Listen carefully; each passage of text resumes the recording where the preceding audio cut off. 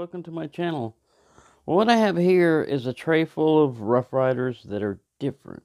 And what I mean by that is it's patterns that you don't see very often, or there's something kind of like unique or different to them about them that are like normally a traditional pattern. For example, we have the Rough Rider Razor Trapper.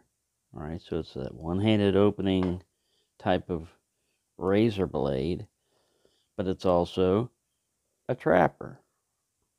Now, I didn't want to go with different handle material, just different patterns, so I'm not concentrating on the handle material being unique, just the pattern of the knife. Now, some of these are available on the secondary market. All of these are Rough Riders, and some of them are no longer available or very hard to find. But this is the, I can call it the dog bone jack. Yes, doggy bone jack.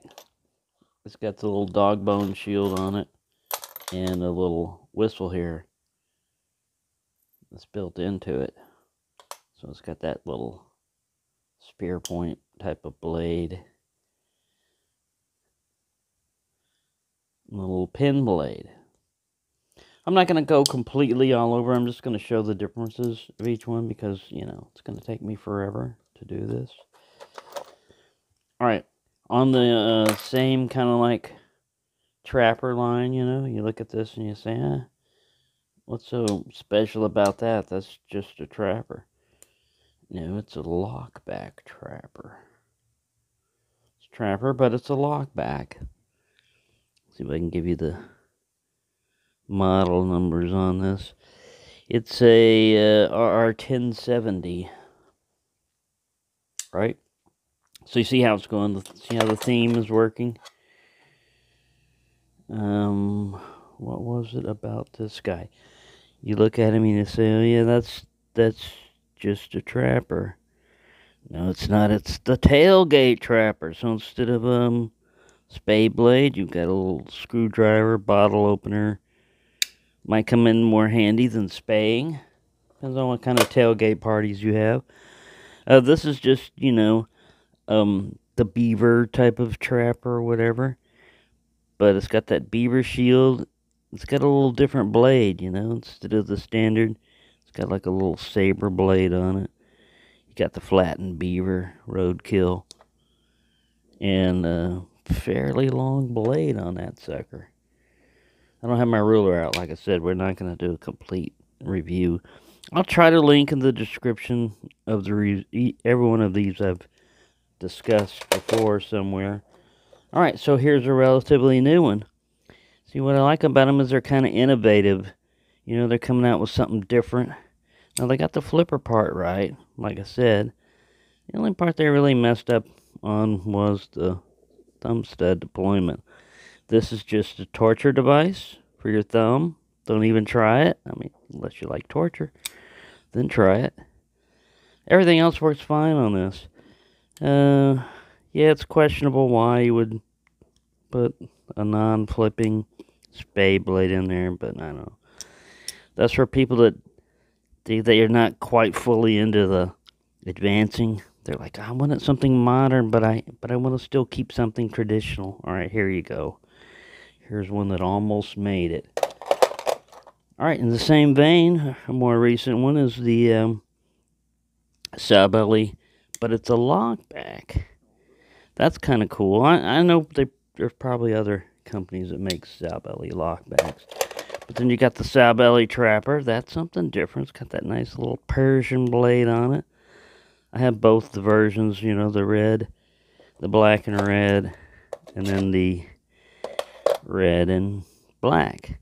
This one has a little bit stronger back spring on it because people were complaining that the other one had too light of a back spring, so they improved, they listened to you and tried to improve.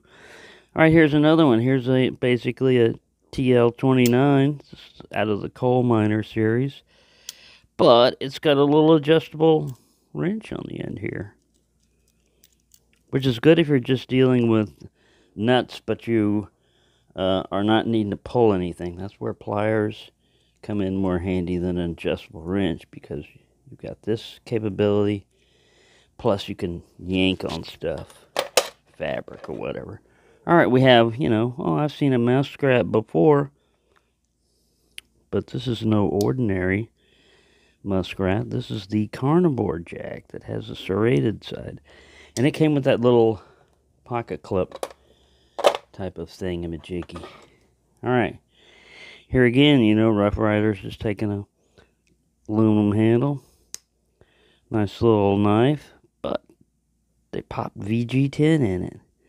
This is a good little knife, kind of a little different there. Of course, you got the multi-blade contraptions. This got a little bit of everything in there. I'm not going to open up all the blades, but a little clip, sheep's foot. What is this guy? Spay blade. I am opening up all of them. Coping blade. A little bit of everything in that one. Along similar lines, we got this guy in the Rifleman series. It's got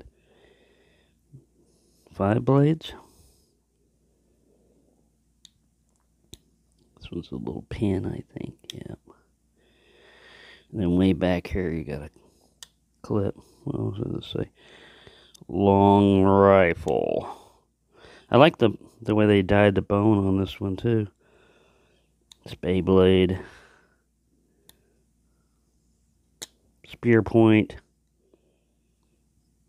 And sheep's foot. So yeah, that's something that's a little bit different and interesting. And then you can take just a regular knife like this, which is not, all that regular, because now it's a trapper that's got a Warncliffe on it. And this one, instead of having the spay blade over here, I modified it to make it into a spear point. So that's not something you see every day. Of course, we have the famous Pipe Doctor. They're coming out with it in the wasp pattern. I'll be sure to grab one of those. This comes in real handy because it's not pointed. It'll get into channels to clean out. If you put some paper towel in there, drop some oil, it'll get into knife channels. It'll help you push stuff through lanyard holes, all kinds of stuff like that. Alright, here's a little canoodler. So it's a canoe with a lock back, but it's also a whittler. It's got a little pin blade over here and a little coping blade. So that's different. That's something you don't see a whole lot. And then of course the double take, double trapper. Some of these, like I said, are kind of like novelty. But you got double trapper there. You don't see a lot of those running around. And then you've got the double muskrat. So if you thought 2 blades of the same type were great, here's 4. Alright, we got that in there. We're making it, we're making it. And then this guy, he kind of looks like a Spyderco. So I mean, he's got that going for him. And then it has that weird unlocking mechanism where you got to push down on this to unlock your blade. And then you have a secondary little sheep's foot kind of blade there. Alright, that's different. Then we got this guy. And this is from an old pattern. There's a nail nick there, but I never get it. There it is. It's little pliers. Not super huge, opening jaws or whatever, but still. Mostly, I think this was called a radio repairman's type of knife, but you still have a little. This one is sharpened down here, but not up here, and it makes it into a little common screwdriver. And then you've gotta